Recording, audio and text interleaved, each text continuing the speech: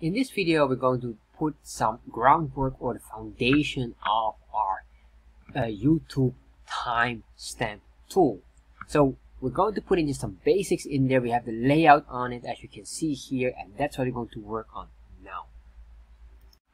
Alright, so let's start to look what we need. So first of all, we have here our blank tool or page basically, and we're going to use, normally I tend to use my own website, chartjs.com. For this example, I'm going to use a basic design that we're going to use, Bootstrap. And Bootstrap has their latest version right now, version 5.2. So once you're on Bootstrap, just go here, or let's go and just go to the documentation and get the boiler template here. Let's see, I think it's that one here.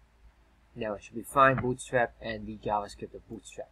Click here, we copy this all, I'll paste that in there, and then I will cut out this title here. Put it in there. Alright, so I'm going to remove this here and start working on our design. So how will our design look like? Well, basically we will have two parts. The upper part will consist of inserting the data, and the lower part, maybe the lower grid or block, will be consisting of showing the timestamp items. So this will be very interesting. And very useful, because I'm creating this system for myself because I want to start to apply the chapters for my videos. So making a tool helps me to be faster. So what I'm going to do now is we have this here. Well, let's start to work on very simple stuff. First of all, let's go here, and I'm going to grab one of these columns, I guess, and I really like this search here. Beautiful and very useful. So we have these columns here, and this is the container, and the container is very useful. Before I remove the container, but I realize that don't remove the container, because if you have a large screen, if you remove the container, it will not be in proportion. So this is very important, but you won't notice if you have a large screen. Anyway, doesn't matter. I'm going to paste all of this in here, and then what I'm going to do here is a div, and I'm going to remove this item here. Alright, so then we have here only one column here, and that's more than enough. What I want to do here for this column, I want to give this a color. I'm going to say here BG, and I'm going to say secondary. So it's like a nice dark color. For the body, I'm going to give it a default class, and I'll make it black. I just want it dark. BG dark.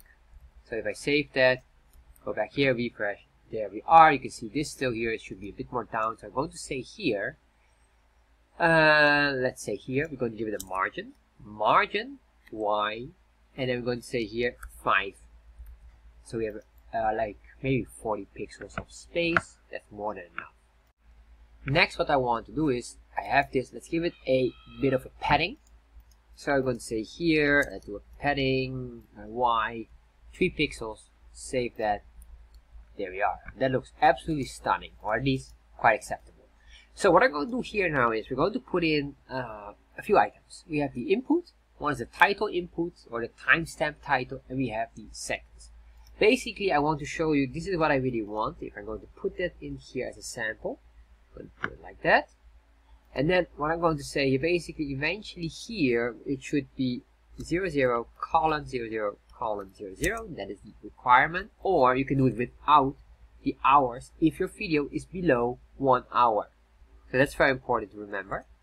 And then here, let's say introduction, for example, something like that. Save that, refresh. It should be like this, and then maybe here, I think this should be, instead of secondary, this could be a lighter color. Alright, just skip that. And then what we could say here, I'm going to say here paragraph, and I'll make this bold, so say class, font weight bold, and then we're going to say here, this is the time stamp. Save, refresh. Alright, so there we are. That's basically how we can do that. So, or this is basically what we want. So what I want to do here then is, we're going to put input. Let's say how many inputs we need. We need 3 or 4 inputs in total. So I'm going to say input. As a type here will be text, and this text will be, I'll just call it the time stamp, ID. I'm going to give it an ID. Timestamp or title timestamp. Title timestamp, and there we are.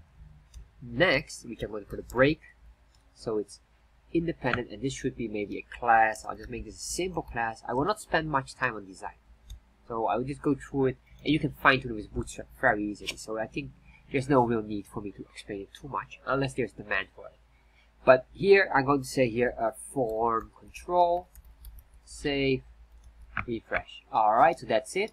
What I want to do here, just to make sure, a small paragraph, and here we'll say, because this is very important, a timestamp title, it is recommended, or that's a best practice, 50 characters. Everything more than 50, it will be basically hidden. So, or it will be on a text wrap, it will be on the next line, which is not really practical for a YouTube video chapter.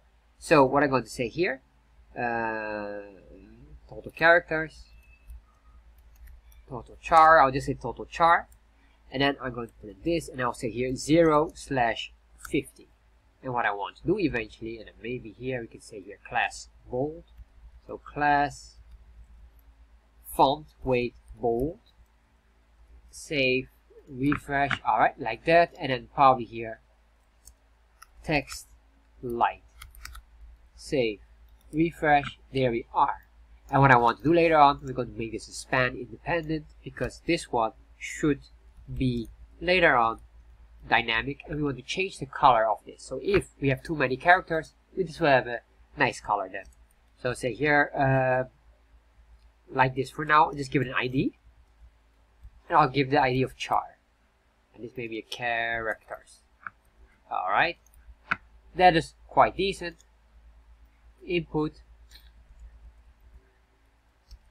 and I'm going to put in 3, and then here I'm going to use numbers. You might say, why are we not going to use the time input? Well, the time input requires the hours, minutes, and seconds, which is fine, but I prefer not. I like to have it like independent, and then later on we can do with JavaScript, we can modify it or mold the data into our design. So I'm going to say here numbers, or number, and number, and what I can say here as well, minimum would be 0 here.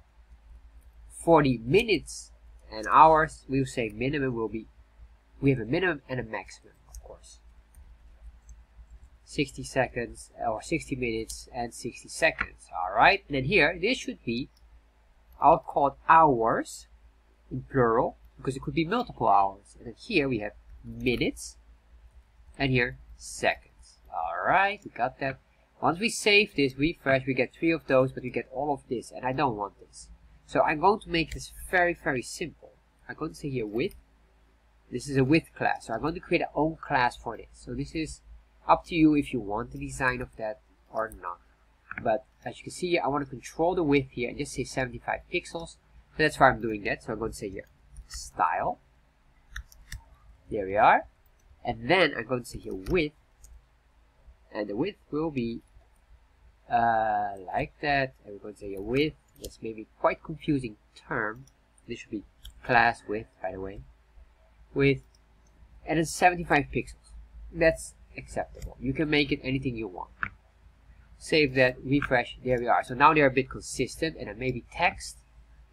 I like that moving to the right side, so say text right, but text right means text end in Bootstrap 5. Alright, so we have that, save, refresh. So now if I click on it, you can see it will be automatically to the end. Beautiful.